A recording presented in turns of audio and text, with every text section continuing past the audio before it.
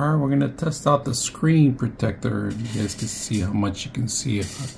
So if you have to go to the front, you can see it, but on the side, you lose this distortion. It gets lost right there.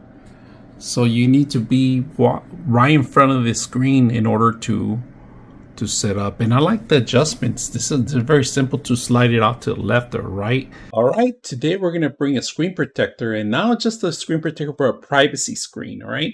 Right now I'm going to put a mouse underneath of it, if you guys can see it, but if you move it to sideways, it goes kind of blank. If you guys can see it, it protects really good. You have to be straight ahead watching it in order to make it sure it's clear. But I like that they give you, it comes already with the actual mounts, if you guys can see that. And these kind of grab into any monitor. They're pretty thick. It's about maybe like about an inch long, if you guys can see that. It's like a finger inch. It's like an inch long, all right? So you'll have plenty of clearance for any kind of screen that you want to protect, or you have privacy, some information that you want to keep safe. This is one way. If you're in a public area, this is a way to do it. Now, like I said, I'm going to put the mouse here. Either way, it turns invisible if people are on the side of you.